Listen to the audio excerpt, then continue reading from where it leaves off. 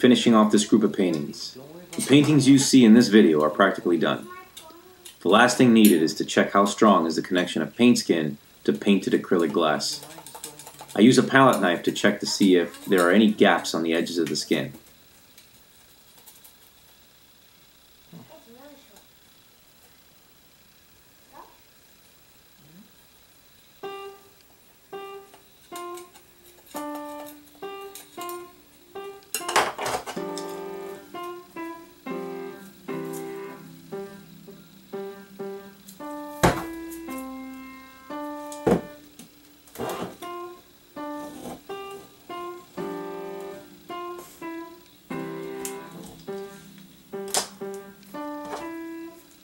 I'm also checking along the actual edges of the painting in those times when the paint skin goes over the edge of the panel. I told you it's short. It's weird and funny. Jazzy Joe. Do it again. With that X-Acto, I cut away the pieces of the skin that go over the edge.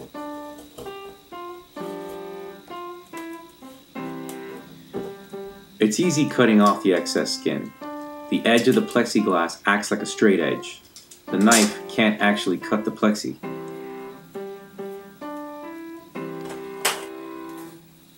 The only danger comes in when the X-Acto knife slips and slices the front of the painting. It is not fatal damage we're talking about here, but it's like a scratch you're putting on the painting that can be seen when you hold it up to the light at certain angles.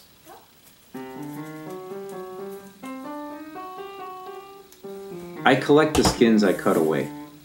I collect all acrylic skins, in fact.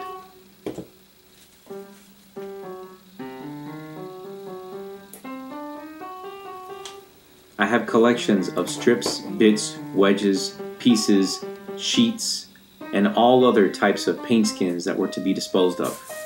I do it because I sometimes make thick, jagged paint skins on which to paint. I call this constructed impasto painting. Acrylic paints are notorious for not giving the painter as much a thickness as oils.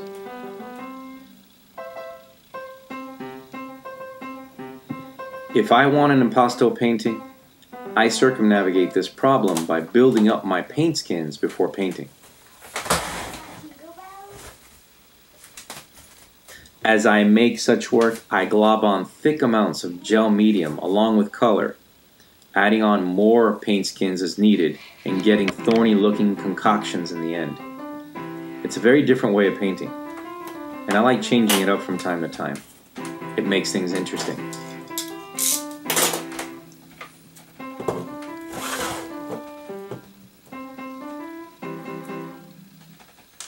As you saw just a moment ago, I prop up the panel against something and leave it there so that it could dry standing.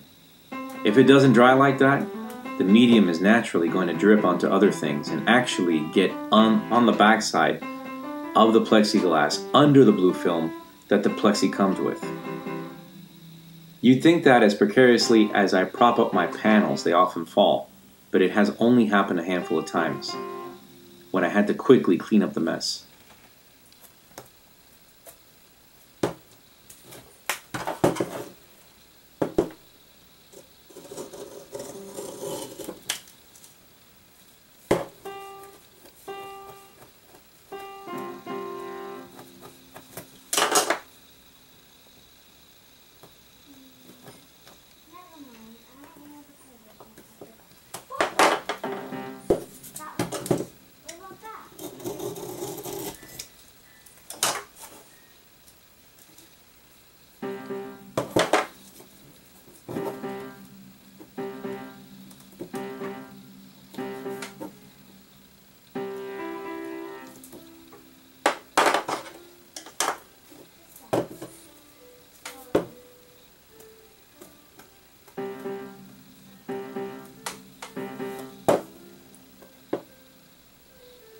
The white bottle has GAC 200 by Golden Paints.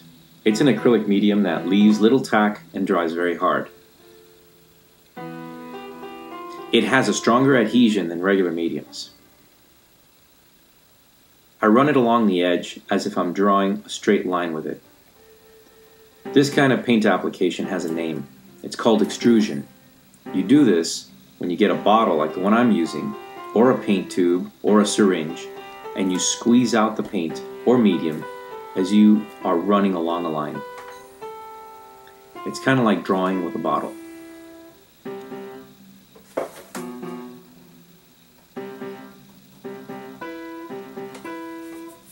Finishing paintings like this is what it takes to finish this type of work.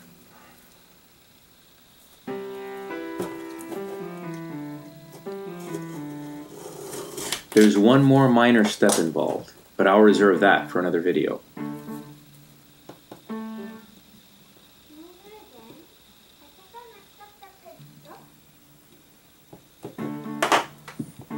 By the way, the bottle is a container produced by makers of baking supplies.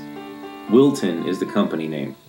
I suppose such bottles were designed for extruding icing on a cake, and I'm using them with paint.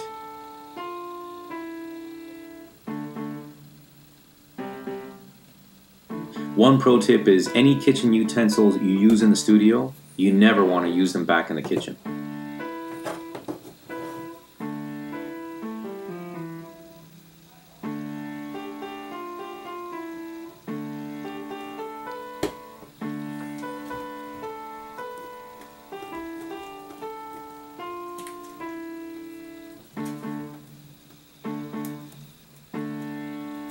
If you like what you see, like and subscribe to Zap-stract Kinetics. Hit the bell icon to be alerted to new videos. Follow me on Twitter at twitter.com/RayArmenteros. That's RayArmenteros.